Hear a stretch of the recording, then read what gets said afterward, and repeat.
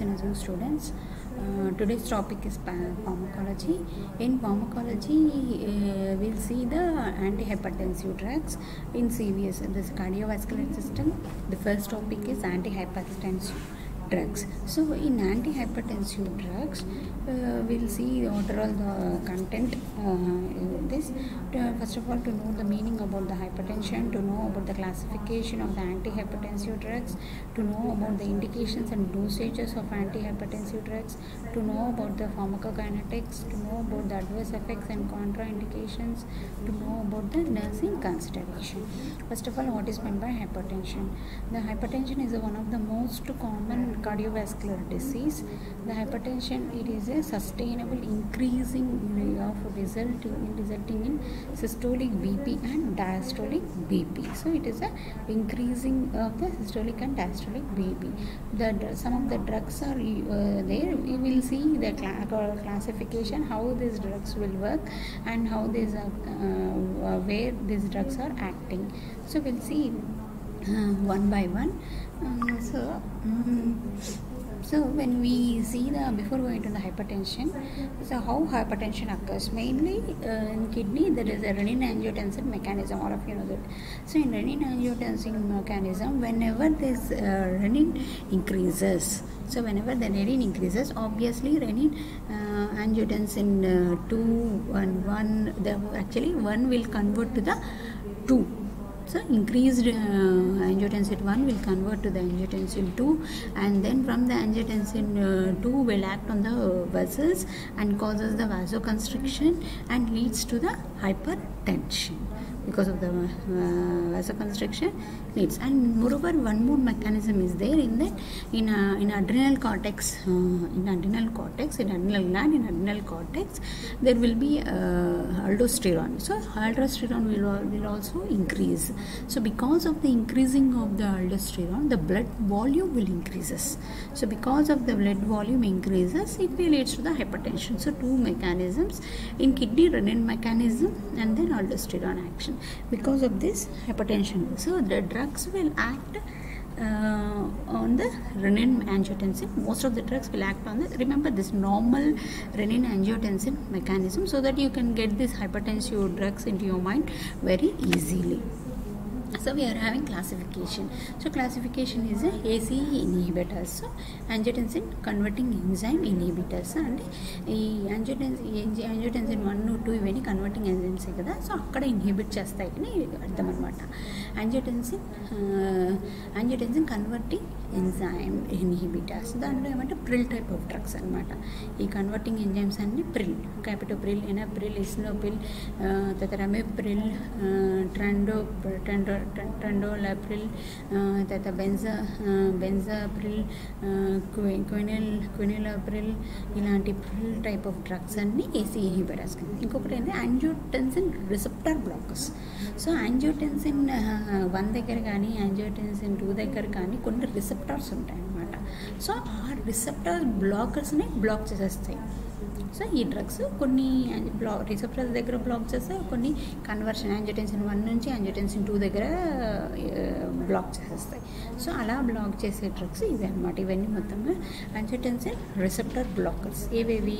లోసార్టిన్ and సార్టిన్ type of drugs అనమాట. లోసార్టిన్, ఓల్మెసార్టిన్, టెల్మెసార్టిన్, వాల్సార్టిన్. So ఇలాంటి type of drugs will come. సార్టిన్ type of drugs అంతా కూడా angiotensin receptor blockers. So రిసెప్టార్స్ని black చేసేస్తుంది. So ఇక్కడ ఇంకోటి ఏంటంటే వీఆర్ హ్యావింగ్ డయూరిటిక్స్. సో డయూరిటిక్స్లో ఏమేమి ఉన్నాయంటే థైజైడ్స్ ఉన్నాయి, లూప్ డైరెటిక్స్ ఉన్నాయి, పొటాషియం స్పేరింగ్ డైరెటిక్స్. మీరు బాగా వినింటారు loop diuretics, potassium sparing diuretics బాగా. సో థైజైడ్స్ అంటే హైడ్రోక్లోరోథైజైడ్ అనమాట. సో థైజైడ్లో హైడ్రోక్లోరోథైజైడ్ ఒక ఎగ్జాంపుల్ బాగా పెట్టుకోవచ్చు. ఇండాపామైడ్. సో ఇండాపామైడ్ కూడా వన్ ఆఫ్ ద డ్రగ్ అనమాట. క్లోరోథైలోడిన్. సో థైలోడాన్. సో క్లోరోథైలోడాన్ కూడా one of the drug థైజైడ్స్. Loop డైరెటిక్స్లో మనకు అందరికీ favourite drug క్రోస్బాట్. That is nothing but Lasix అని కూడా చెప్పట్టు. బుటాడిన్. ఇంకోటి ఏంటి అంటే బుటాడిన్ అని కూడా చెప్పొచ్చు. ఇంకోటి ఏంటంటే potassium sparing diuretics. Potassium sparing diuretics కూడా మీరు చూసింటారు రీనల్ పేషెంట్స్లో. స్పైరనోలాక్టాన్ అని వేసుకుంటూ ఉంటారనమాట. సో అది మోస్ట్ కామన్లీ యూస్డ్ డ్రగ్. తర్వాత calcium channel blockers. So calcium channel బ్లాకర్స్లో వచ్చేసరికి ఫినైల్ కలమిన్ అంటే వర్మాపిరిల్ వస్తుంది. సార్ ఇంకోటి ఏంటి బెంజోథైయాజిపిన్ అని. బెంజోథైయాజిపిన్ అంటే డిటాజిమ్స్. సార్ బెంజోథైయాజిపిన్ అంటే డెల్టాజియం వస్తుంది. సో డెల్టాజియం ఇవి కాకుండా కొన్ని డైహైడ్రాక్సీపైరిడైన్స్ ఉన్నాయి. సో ఈ డైహైడ్రాక్సీపైరిడైన్స్లో అమిడోడిపిన్, నికార్డిపిన్, సెనెఫిడిపిన్ ఇలాంటి టైప్ ఆఫ్ డ్రగ్స్ అన్నీ డిపిన్ టైప్ ఆఫ్ డ్రగ్స్ అన్నీ కాల్షియం ఛానల్ బ్లాకర్స్లో వస్తాయన్నమాట. బీటా బ్లాకర్స్లో అన్ని లాల్ టైప్ ఆఫ్ డ్రగ్స్, ప్రొపనోలాల్, మెటలోలాల్, అటెనలాల్, బిసిప్రోలాల్, సిలిప్రోలాల్ ఇలాంటి టైప్ ఆఫ్ డ్రగ్స్ అని ప్రొలాల్ డ్రగ్. ఆల్ఫా బ్లాకర్స్ అంటే ప్రొజూసిన్ బాగా వింటుంటారు. Alpha blockers.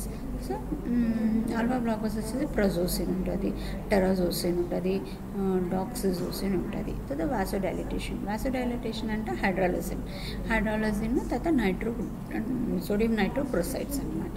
సో హైడ్రాలజిన్, సోడియం నైట్రోప్రోసైడ్స్ ఉంటాయి. సెంట్రల్ సింఫోలెథెటిక్స్. సో ఈ సెంట్రల్ సింఫోలెథెటిక్స్ మోస్ట్ కామన్గా యూస్ చేసేది ఏంటి అంటే మిథైల్ డోపా యూస్ చేస్తారు. సెంట్రల్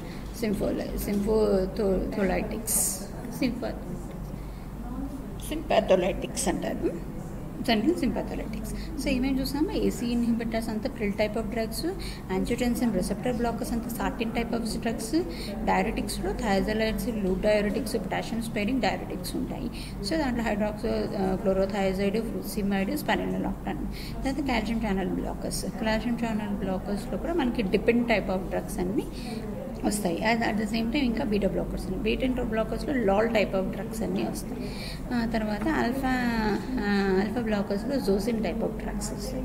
సో డైలైటర్స్లో వచ్చేసి సోడియం నైట్రోప్రిసైడ్, సెంట్రల్ సింపాథోలైటిక్స్ వచ్చేసి మిథైల్ డోపా ఇలాంటి డ్రగ్స్ అన్నీ ఉంటాయి. సో ఇక్కడ ఏమవుతుందంటే మీకు మెకానిజం చెప్పాను కదా, angiotensin converting enzyme inhibitor mechanism. So ఇందులోనే మీకు మీనింగ్ ఉంది ఏంటంటే ఏదో కన్వర్ట్ అయ్యేటప్పుడు ఎంజైమ్ని ఇన్హిబిట్ చేస్తుంది అని చెప్పేసి, ఇన్హిబిట్ చేయడం వల్ల బీపీ రిడక్ట్ అవుతుంది అనేసి. సో అదే ఇందులో ఉండేది కూడా, పెద్ద డిఫరెన్స్ ఏం లేదు. సో ఏసీ ఇన్హిబిటర్స్ ఏం చేస్తాయంటే will block the conversation of the angiotensin 1 to angiotensin 2. So దాన్ని ఇక్కడ బ్లాక్ చేసేస్తుంది. బ్లాక్ చేయడం వల్ల వాసో కన్స్ట్రిక్షన్ అనేది, ఆల్డోస్టెరాన్ సెక్రీషన్ అనేది తగ్గిపోతుంది, మినిమైజ్ అయిపోవడం వల్ల ఆటోమేటిక్గా బీపీ అనేది కూడా రిడక్షన్ అయిపోతుంది అన్నమాట. సో ఇది ఒకటి. ఇంకోటి it also helps to prevent cardiac and vascular hypertrophy. So ఇదొకటే కాదు, కార్డియాక్ హైపర్ట్రోఫీ ఉన్నా అంటే కార్డియాక్ ఇంక్రీజింగ్ ద సైజ్ అనమాట హైపర్ట్రోఫీ అని అంటే. సో అది కార్డియాక్ హైపర్ట్రోఫీ ఉన్నా, ఏదైనా వెజల్ హైపర్ట్రోఫీ వల్ల కూడా హైపర్ టెన్షన్ వచ్చినా కూడా వీటికి కూడా యాక్ట్ అవుతుంది. నాట్ ఓన్లీ ఈ మెకానిజము, ఏదైనా హైపర్ట్రోఫీ వచ్చినప్పుడు కూడా ఈ డ్రగ్ ఏసీ ఇన్హిబిటర్స్ అనేవి మంచిగా యాక్ట్ అవుతాయి. అది దీంట్లో క్యాపిటోప్రిల్ చూసుకుందాం ఒక example. AC ఇన్హిబిటర్స్లో one of the example Pril type of drugs అన్నాం కదా, క్యాపిటోప్రిల్ అనేది చాలా వరకు క్లినికల్లో యూజ్ చేసే డ్రగ్ ఇది. తర్వాత ఇప్పటికీ still treatment for హెచ్డిఎన్, heart failures, diabetic నెఫ్రోపతిక్ పేషెంట్స్కి వీళ్ళందరికీ కూడా యూజ్ చేస్తున్నారు. మనకి జనరల్గా అవైలబుల్ ఫామ్ వచ్చేసి టాబ్లెట్ ఫామ్లో 12.5 mgగా it is available for us. ఇంకోటి ఏంటి అని అంటే 25 mg కూడా మనం యూజ్ చేస్తాం. తర్వాత ఆబ్వియస్గా మనకి ఇది రూట్ ఏంటి అని అంటే ఓరల్ రూట్లోనే ఈ డ్రగ్ అనేది ఇస్తాము. So one more thing, peak incidence అంటే ఏంటి అని అంటే this peak incidence can be seen up to for 1 hour వరకు we can able to see that. ఆ తర్వాత ఇంకొకటి హాఫ్ లైఫ్. దీని హాఫ్ లైఫ్ ఎంత ఉంటుందంటే 2 hours ఉంటుంది. తర్వాత డ్యూరేషన్ వచ్చేసి 6 to 12 hours డ్యూరేషన్లో ఉంటుంది అనమాట ఇది. తర్వాత ఇప్పుడు దీంట్లో మెయిన్గా చెప్పుకోవాల్సింది ఏంటి అని అంటే మనం ఒకవేళ ఫుడ్ తీసుకుంటే ఇది 1 hour బిఫోర్ మీలే తీసుకోవాలి. ఎందుకంటే అబ్జార్ప్షన్ అక్కడ హిండర్ చేస్తుంది. ఎందుకు ద ఫుడ్ అనేది రెడ్యూస్ చేస్తుంది అనమాట దాని యాక్షన్ని. సో 1 hour బిఫోరే మీల్కి ముందే తీసుకోవాలి. తర్వాత reduction in the BP. So reduction in the BP యూజువల్గా 60 to 70 minutes after the oral dose తీసుకుంటే బీపీ అనేది రిడక్ట్ అయిపోతుంది. That is thing. తర్వాత ఇండికేషన్స్ ఏంటి, డోసేజెస్ ఏంటి. సో హౌ ఒకవేళ ఇన్ అడల్ట్స్లో అయితే it can be given up to 25 mg ఓరల్గా 25 mg ఇవ్వచ్చు. 2 to 3 times a day ఇస్తారు. లేదు ఒకవేళ ఆ డోస్ మనకి సాటిస్ఫాక్షన్గా లేదు, బీపీ అలాగే కాన్స్టెంట్గా పెరుగుతూ ఉంది అట్లా అనుకుంటే 1 to 2 weeks అబ్జర్వ్ చేసేసి ఆ డోస్ని 50 mg వరకు 2 to 3 times a day వరకు ఇంక్రీజ్ చేయొచ్చు. ఇలాగే ప్రొలాంగ్ అవుతుంది అని అంటే 50 mg ఉన్నా కూడా 1 to 2 weeks లోపల అనేది 1 to 2 weeksలో ఈ థైరాయిడ్ టైప్ ఆఫ్ డయోరెటిక్స్ పెట్టుకోవచ్చు అనమాట. సో ఈ thyroid type of డయోరెటిక్స్ in combination with thyroid type of డయోరెటిక్స్ పెట్టుకుంటే దిట్ మే బీ యూజ్. తర్వాత it can be increased up to 150 mg. So ఒక్కొక్కసారి 150 mg వరకు కూడా ఇంక్రీజ్ చేసుకోవచ్చు విత్ ద డయోరెటిక్స్. సో డయోరెటిక్స్ కంపల్సరీగా మ్యాక్సిమం 450 mg వరకు కూడా చేసుకోవచ్చు. కానీ డెఫినెట్గా డయోరెటిక్స్ ఉండాలి. ఎందుకంటే దీనివల్ల కన్స్ట్రక్షన్ తగ్గిపోవడం వల్ల there may be chance of the urine retention ఉండిపోయే అవకాశం ఉంటుంది. సో యూరిన్ రిటెన్షన్ ఉంటుంది కాబట్టి డెఫినెట్గా డయోరెటిక్స్ ఇస్తే దేర్ విల్ బీ యూరిన్ అనేది కూడా it will be become as యూజువల్గా. సో దానికి renal failure, further renal failure కాకుండా ఉండడానికి they will pit this. And renal పేషెంట్స్లో అయితే డెఫినెట్గా వాళ్ళకు దే హ్యావ్ ద డోస్ అనేది అడ్జస్ట్ చేసుకుంటూ ఉండాలి అండర్ సూపర్విజన్లో. తర్వాత it mostly heart ఫెయిల్యూర్స్లోను, left ventricular డిస్ఫంక్షన్స్లోను, అది left ventricular dysfunction after MI, తర్వాత డయాబెటిక్ నెఫ్రోపతీస్లోను ఈ కెపటోప్రిల్ drug that is AC inhibitors can be used. So దీనికి ఈ డ్రగ్ ఇంటరాక్షన్స్ అంటే డ్రగ్ ఇంటరాక్షన్ అంటే ఏంటి అని అంటే ఒక డ్రగ్తో ఇంకొక డ్రగ్ని కలిపి తీసుకోవడము, ఒకేసారి తీసుకోవడము, సో లేదంటే కలిపి ఇవ్వడం అలాంటివి అనమాట. సో ఈ డ్రగ్ ఇంటరాక్షన్స్ ఒకదానికొకటి ఇంటరాక్ట్ అయితే what will be happening. So NSAIDస్తో mostly వాళ్ళు already old people already volume డిప్లీషన్లో ఉంటారు. ఫర్దర్గా ఇస్తే ఇంకా ఫర్దర్గా రీనల్ డ్యామేజ్ ఉంటుంది. కాబట్టి NSAIDs ఉన్న వాళ్ళకి కొంచెం మామూలుగానే వాళ్ళకి అది చూసుకోవాలి.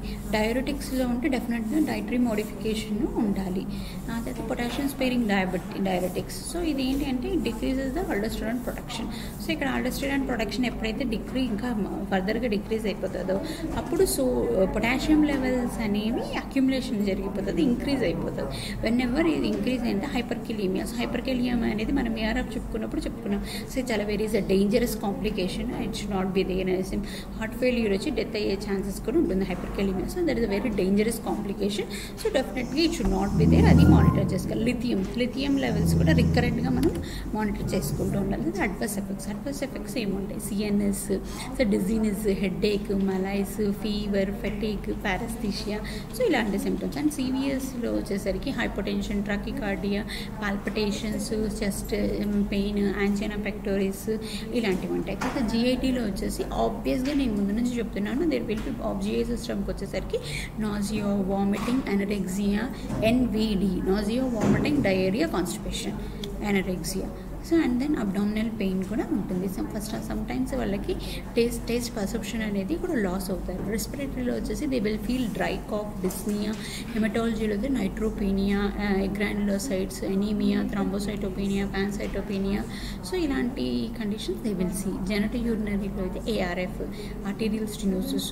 స్కిన్లో అయితే మ్యాక్యులోపాపులర్ ర్యాషెస్, కొన్ని అట్రికల్ ర్యాష్, ప్యూరైటిస్, అలోపేషియా ఉంటుంది. అదర్స్ వచ్చేసి యాంజియోఎడిమా అండ్ హైపర్కెలీమియా. సో ఇవి ఉంటాయి. ద కాంట్రా ఇండికేషన్స్ వచ్చేసి మోస్ట్లీ అన్ని డ్రగ్స్కి కాంట్రా ఇండికేషన్స్ చూసుకుంటే మీరు హైపర్ సెన్సిటివిటీ, ప్రెగ్నెన్సీ మోస్ట్లీ కనిపిస్తే, చైల్డ్ బేరింగ్ కూడా ఉంటుంది అనమాట. సో ఇవన్నీ కాంట్రా ఇండికేటెడే ఉంటుంది. న్యూట్రోపీనియా ఈజ్ ఆల్సో. సో మన నర్సింగ్ కన్సల్టేషన్ మనం ఏం చేయాలి?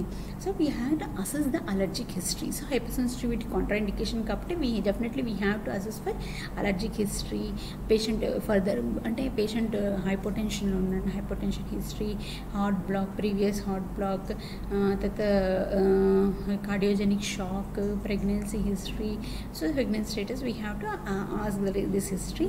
తర్వాత వీ షుడ్ మానిటర్. ఎందుకంటే రీనల్ సిస్టమ్ మీద ఇది యాక్ట్ అవుతుంది కాబట్టి డెఫినెట్గా మనం రీనల్ సిస్టమ్ ఎఫెక్ట్ అనేది తెలుసుకోవాలి. రీనల్ సిస్టమ్ ఎఫెక్ట్ తెలుసుకోవాలంటే we have to know the renal function test, blood urine, దాంట్లో blood urine nitrogen, sodium, potassium levels అవన్నీ చూసుకోవాలి. At the same time ఐవోచాట్ status ఏంటో వీ హ్యావ్ టు నో. తర్వాత cardiovascular system for tachycardia, palpitations, so we have to know such type of things. Not only that, and respirations కూడా చూసుకోవాలి. తర్వాత పేషెంట్కి when we take medicines 1 hour, అదే 1 hour before meal or 2 hours after meal. So 1 hour before meal కానీ 2 hours after meal కానీ ఇవ్వాలి with full glass of వాటర్తో ఇవ్వాలి. సో వీళ్ళకి డెఫినెట్గా ఆల్కహాల్ కానీ కెఫైన్ కానీ ఈ టైప్ ఆఫ్ డ్రగ్స్ కానీ వీ హ్యావ్ టు అవాయిడ్ అనమాట. ఓటీసీ. ఆ తర్వాత educate and encourage with medical regiment. So కొన్ని మెడికల్ రెజిమెంట్ ఏంటంటే వాళ్ళకి యాజ్ యూజువల్గా మనకి డైట్ గురించి, మెడికేషన్స్ గురించి, ఎప్పుడు వేసుకోవాలి, ఎట్లా వేసుకోవాలి అనేది మనం ఎక్స్ప్లెయిన్ చేయాలి. At the same time exercises గురించి, స్ట్రెస్, మన రిలీవింగ్ మెజర్స్ గురించి కొన్ని ఏమైనా ఉన్నా కూడా we have to explain it. At the same time సడన్గా this drug should not be stopped అనమాట. ఇది under supervision of the doctor they will be stopping this drug. ఆ తర్వాత పేషెంట్ టీచ్ అండ్ డెఫినెట్గా we have to give education regarding the patient about how to check, how to see the pulse, how to record the BP, and how to keep this records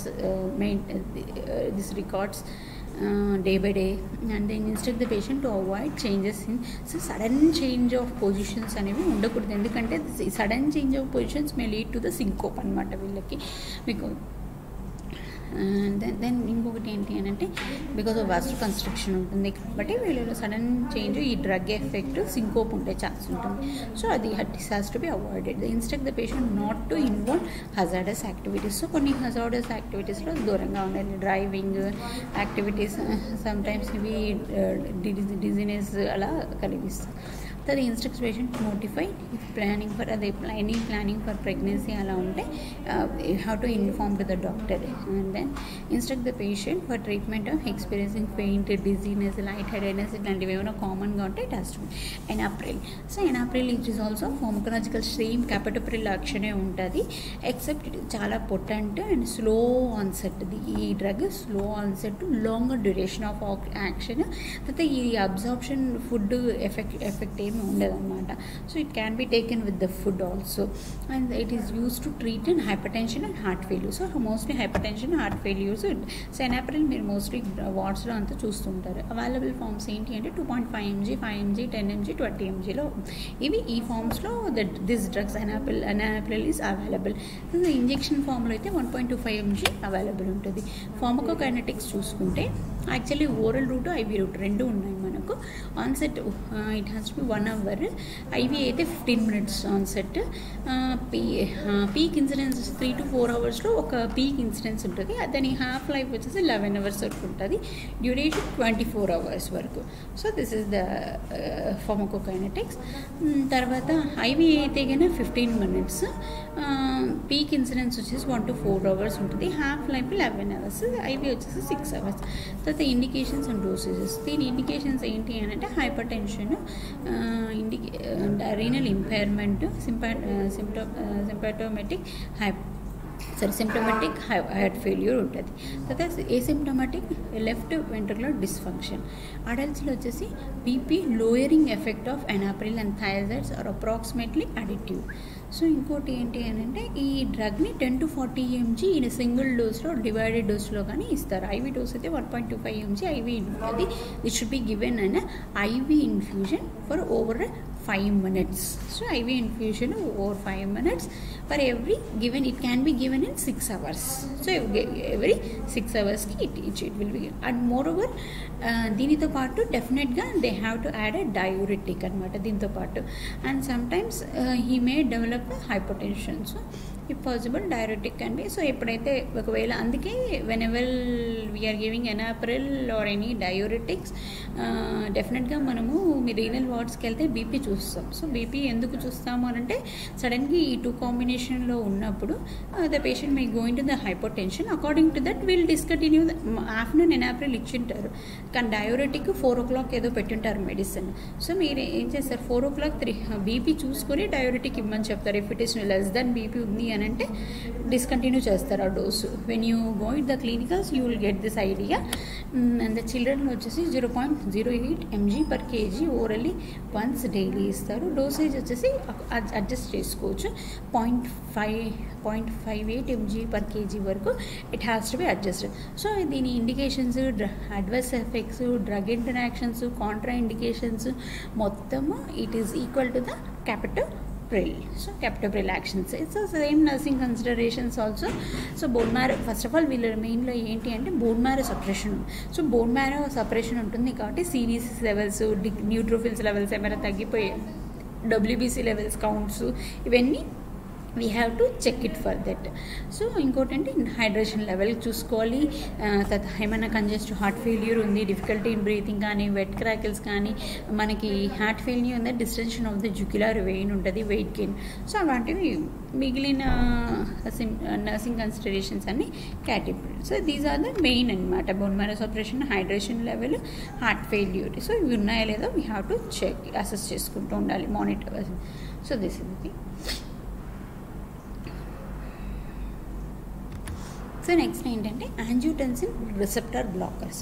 so ఈ angiotensin receptor బ్లాకర్స్లో during the last few decades, so ఈ last few decades నుంచి several oral active angiotensin receptor blockers have been developed as a alternative to the ACE inhibitors అనమాట. ఇంకోటి ఏంటి అని అంటే ARBs are selectively will block the అది angiotensin 1 sub type receptors. So ఇది angiotensin 1 sub type receptors దగ్గరే black చేసేస్తుంది.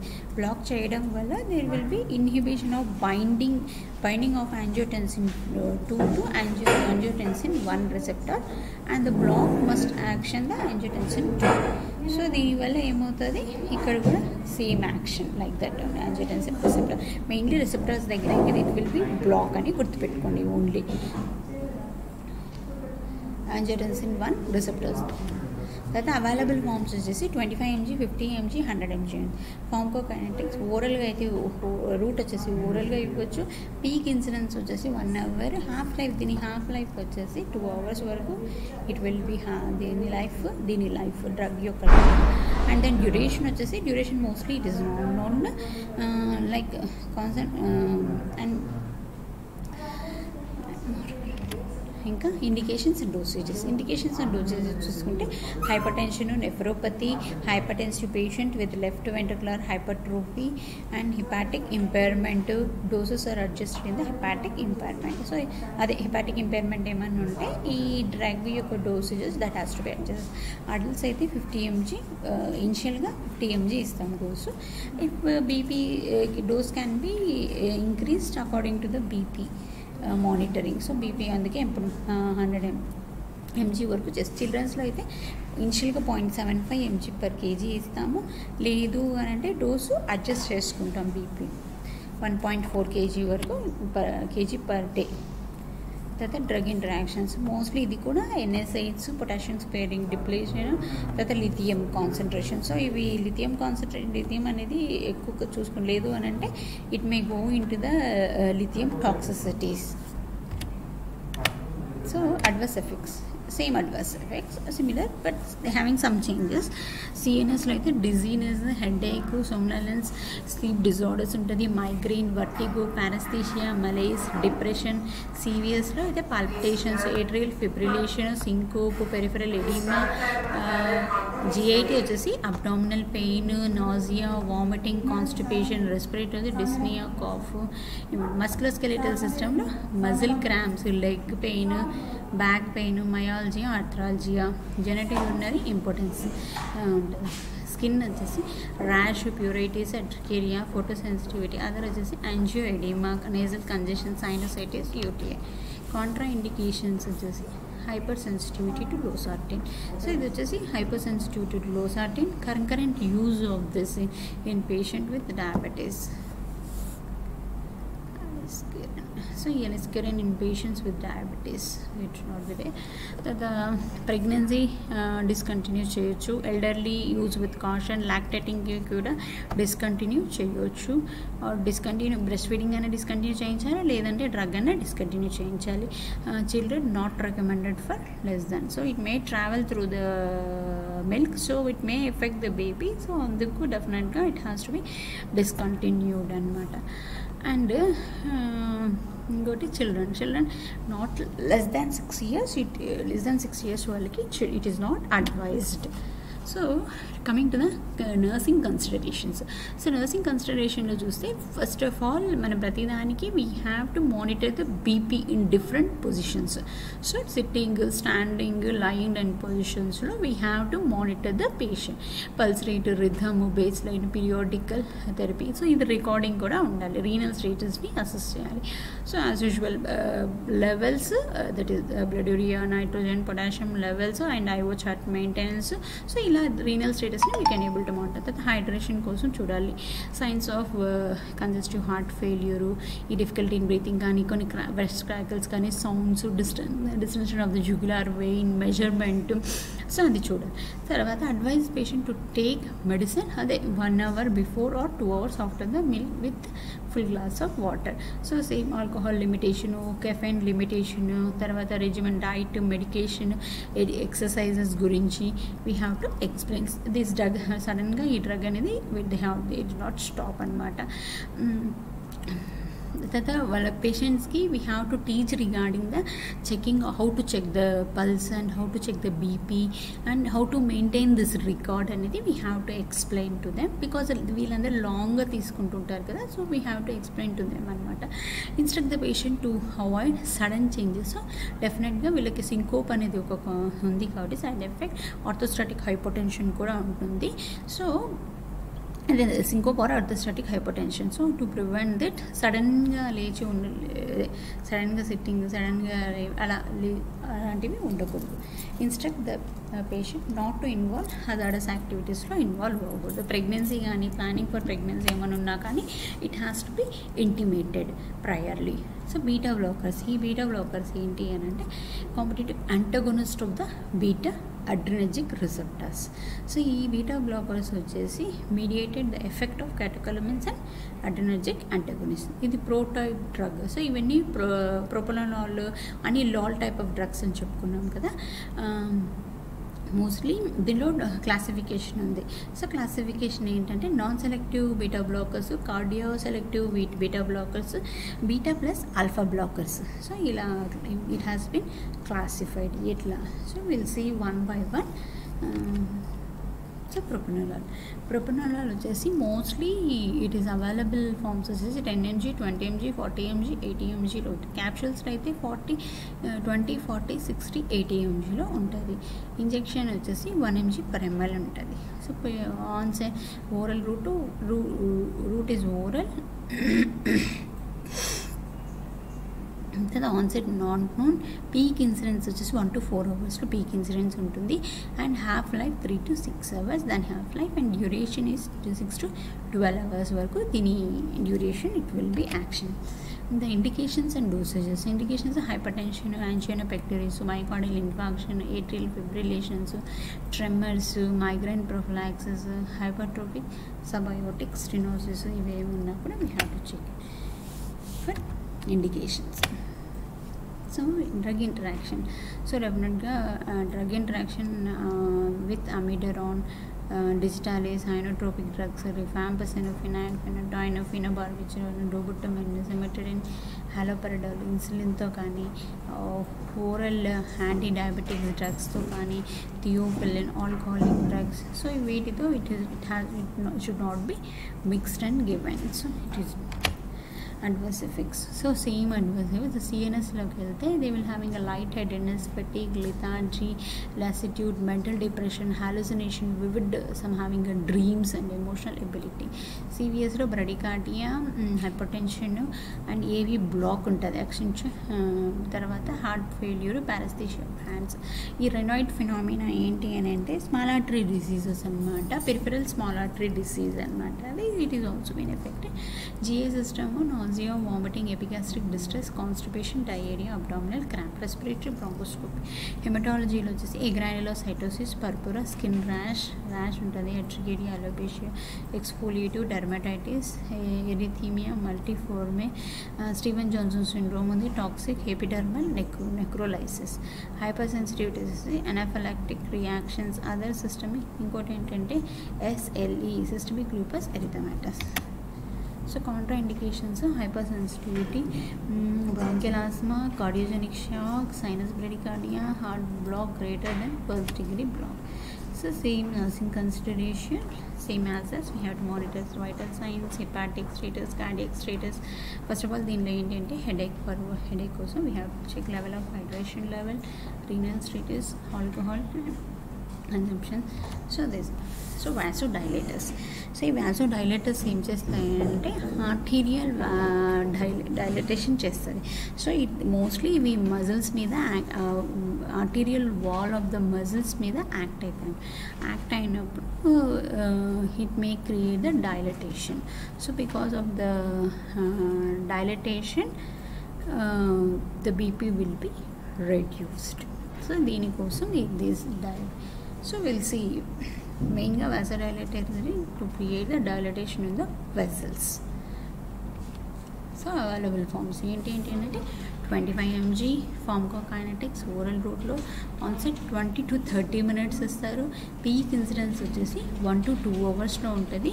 Half life 3 to 7 hours, duration వచ్చేసి 2 to 4 hours. Indications and dosages. ఈ ఇండికేషన్స్ ఏంటి అని అంటే హైపర్ టెన్షన్. అడల్ట్స్ని వచ్చేసి ఇనిషియల్గా 10 mg orally 4 times a day. So ఇది వచ్చేసి ఇనిషియల్గా 10 mg ఓరల్గా ఇస్తారు ఫర్ 2 to 4 days.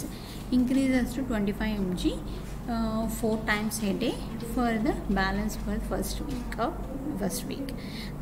తర్వాత మళ్ళీ increase 50 mg 4 times a day for second subsequent weeks based on the response and tolerance. So based on the response and tolerance బట్టి ఈ dose అనేది కూడా పెంచుకుంటూ పోతుంది 2 to 4 weeks. దాంట్లో మ్యాక్సిమం డోస్ వచ్చేసి 300 mg వరకు డిగ్రీ. సో బీపీ కంట్రోల్ని బట్టి, బీపీ మానిటరింగ్ బట్టి అప్పటికి ఈ డేస్ అని ఇన్ని డేస్ అబ్జర్వ్ చేసినా కానీ వాళ్ళు డోస్ అనేది పెంచుకుంటూ వెళ్తారు. లేదంటే లేదు అని అంటే they may continue with the 10 mg also. 10 mg is okay అని అంటే they may continue with that. So contraindication ఏంటి అని అంటే హైపర్ సెన్సిటివిటీ టు హైడ్రాలజిన్. సో దీంట్లో ఏమి హైడ్రాలజిన్ డ్రగే కదా. సో వీళ్ళు హైపర్ సెన్సిటివిటీ టు హైడ్రాలజిన్ ఉంది అని అంటే it is a contraindicated. And coronary artery disease, mitral valve and rheumatic heart డిసీజెస్లో ఇది కాంట్రాఇండికేటెడ్. సెంట్రల్ సింపథెటిక్స్. సో సెంట్రల్ సింపథెటిక్స్లో వచ్చేసి ఇవి బ్రెయిన్ బ్యారియర్ని క్రాస్ చేసి decreases the sympathetic outflow from the వాసోమోటర్ centre. So ఇదేం చేస్తుందంటే అక్కడ డిక్రీజ్ చేస్తుంది. మెయిన్ మనకు వచ్చే ఇండికేషన్ బ్రెయిన్ దగ్గర నుంచి ఇట్ విల్ స్టాప్ అనమాట, డిక్రీజ్ చేస్తుంది. So it may leads to the decreasing the heart rate, cardiac output, peripheral vascular resistance, there by decreasing the BP. So దానివల్ల డిక్రీజ్ అవుతుంది. సో ఫస్ట్ ఆఫ్ ఆల్ మనకు వచ్చే main centre of action నుంచి అక్కడే it will cross the blood brain barrier and it will stop the sympathetic outflow from the వాసోమోటర్ centre. So బ్రెయిన్లో మనకి వాసోమోటర్ centre ఉంటుంది కదా. సో అక్కడ ఈ డ్రగ్ బ్లడ్ బ్రెయిన్ బ్యారియర్ని క్రాస్ చేసి వాసోమోటర్ సెంటర్ వెళ్ళే దగ్గర సింపాథెటిక్ ఫ్లో అయ్యేటప్పుడు డిక్రీజ్ చేస్తుంది. డిక్రీజ్ చేయడం వల్ల హార్ట్ రేట్ డిక్రీజ్ అవుతుంది. Heart rate, output, peripheral vascular resistance ఇవన్నీ తగ్గిపోయి బీపీ అనేది కూడా ఆటోమేటిక్గా రెడ్యూస్ అవుతుంది. సో ఇది అర్థమైంది అనుకుంటా కదా సింపథెటిక్స్కి. సో మిథైల్ డోపా అని అంటే మోస్ట్ కామన్లీ యూజ్డ్ డ్రగ్ అనమాట. ఇది చాలా బాగా వింటుంటారు కదా. So mainly hyper tension during pregnancy. So during pregnancy అప్పుడు ఇస్తుంటారు. It decreases BP mainly by reducing the peripheral vascular resistance. So mainly అది పెరిఫెరల్ వాస్కులర్ రెసిస్టెన్స్ని తగ్గిస్తుంది with production in the cardiac output and heart rate. So available forms ఏంటి అంటే 25 250 mg 500 mg ఉంటుంది అనమాట. ఇది 250 mg and 500 mg oral రూట్లో ఇస్తాము. Peak incidence 4 to 6 hours మంచి ఇన్సిడెన్స్ ఉంటుంది. Half life 2 hours half life, దీని half life and then duration వచ్చేసి 12 to 14 hours. So this is it. Indications and dosages. Hypertension, so మన ఫస్ట్ ఇనిషియల్ డోస్ అనమాట వీళ్ళకి 250 mg orally 2 to 3 times a day in first 48 hours. So ఇంకా first 48 hours 250 mg orally 2 to 3 times a day ఇస్తారు.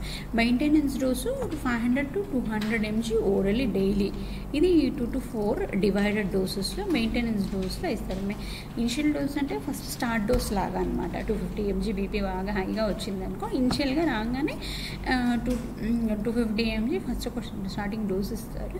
2 to sometimes ఒక 2 days observe చేస్తారు. 2 to 3 times ఇస్తారు. ఇంకా okay it is controlling, it is well అని చెప్తే కానీ అప్పుడు మెయింటెనెన్స్ డోస్ అనమాట. ఇది డోస్ అనేది మెయింటైన్ చేసుకుంటూ ఉండాలి అనమాట. సో ఈ డోస్ 500 mg కానీ 200 mg కానీ డైలీ డోస్ అది 2 to 4 డివైడెడ్ డోసెస్ లాగా ఇస్తారు. అండ్ మ్యాక్సిమం డోసెస్ ఇది మ్యాక్సిమం 300 mg పర్ డే వరకు కూడా ఇట్ కెన్ బి గివెన్. తర్వాత ఇనిషియలీ చిల్డ్రన్స్లో అయితే 10 mg per kg ఇవ్వచ్చు oral daily, but given 2 to 4 divided డోసెస్లో. Contraindications వచ్చేసి hypersensitivity, hepatic disorders, liver disorders previously associated with dopa. Nursing consideration assess vital science, allergic reactions, science and symptoms of heart failure, renal status, hydration, respiration. So hazardous activities ఇవి కూడా we have to avoid. Driving, family మెంబర్స్కి teach regarding the pulse record. So with this I complete drugs and hypertension. So the diuretics is pending. So in next class we'll see regarding the diuretics, that are loop diuretics and potassium sparing diuretics and thiazides. So ఈ మూడు topics మనం సపరేట్గా డయోరెటిక్స్ టాపిక్లో డీటెయిల్గా will see it. So with this don't forget to give your attendance. Please give your attendance. Thank you.